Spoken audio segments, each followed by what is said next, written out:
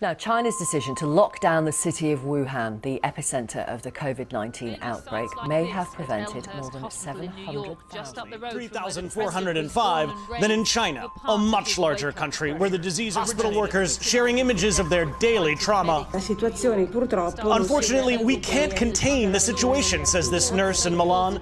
There's a high level of contagion, and we're not even counting the dead anymore. I want every American to be prepared for the hard days that lie ahead. We're going to go through a very tough 2 weeks. The acuity and volume that we're seeing right now feels like ada penambahan kasus konfirmasi positif yang baru sebanyak 113, sehingga jumlah total menjadi 1.790 kasus positif akumulatif. Mereka meskipun harus menangani ribuan pasien dan bekerja lebih dari 12 jam tanpa istirahat, mereka tetap bekerja dan berjuang melawan virus corona. Tetap menjalankan tugas mereka di Wuhan, Provinsi Hebei, Tiongkok. Inilah titik pusat penyebaran virus corona.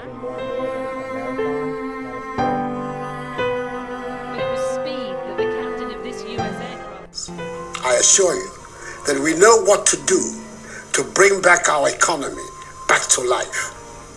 What we do not know is how to bring people back to life. Day by day, the hospital became the busiest place in this year compared to the airport. You certainly know the reason.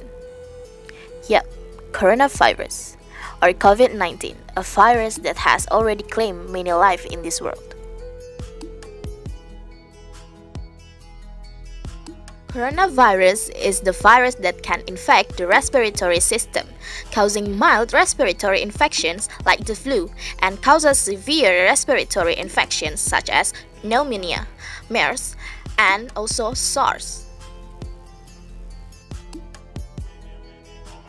Over this time, this virus quickly spread since 31 December 2019 until 3rd April 2020. There are 1,249 cases, including 51,515 deaths. Indonesia is also one of the countries that affected by this virus. As of April 3, 2020, total data were 1,986 cases, 181 were deaths, and 134 were recovered.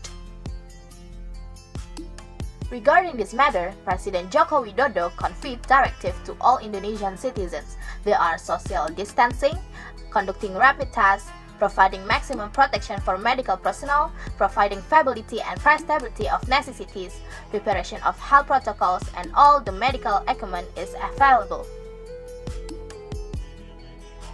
To realize the direction of the government, at least let us carry out social distancing or stay at home to avoid COVID-19.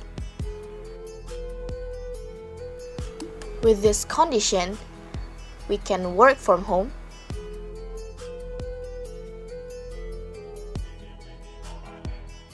learn from home, and also worship at home with your family. Good day, Press Universe.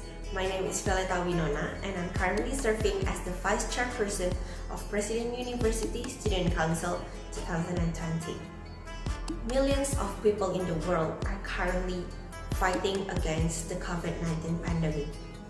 First of all, I would like to deliver my deep condolences for those who have passed away during their period in fighting against this pandemic. And I would like to encourage all the young generations in the world, especially here in Indonesia. We have to realize that everyone have to take their role, their part in fighting against the COVID-19 itself.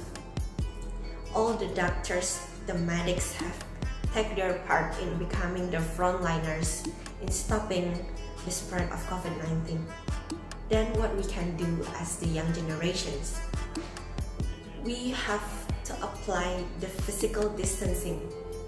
Please stay at home if it is not necessary for you to go out, because by applying the physical distancing, we have played our part in stopping the transmission of COVID-19. Together, we can fight against the pandemic.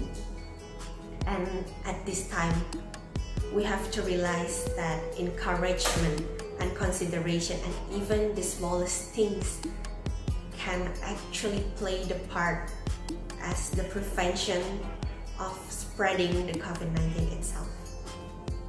Hello everyone, my name is Tengku Ridal Sabila, here as the chairperson of Pusc 2020. During these hard times that we are all facing, the pandemic of COVID-19, the best that we can do is just to stay home. That is to keep our families, our friends, and the people that we love to stay safe. And so by staying home, we hope that the world can recover from this pandemic of COVID-19 as soon as possible, so we can go back to our normal lives quickly. And yeah, we don't want our families, the people that we love, the world, Indonesia, to get hurt by this pandemic. So stay home, stay safe, and stay sane by drinking a lot of water. Don't forget to exercise, as well as to keep productive as you can. And that is all from me. Don't forget to stay home and hashtag di rumah aja. Thank you. Staying at home has helped the government and medical workers a lot to against COVID-19 or coronavirus by Pusc 2020.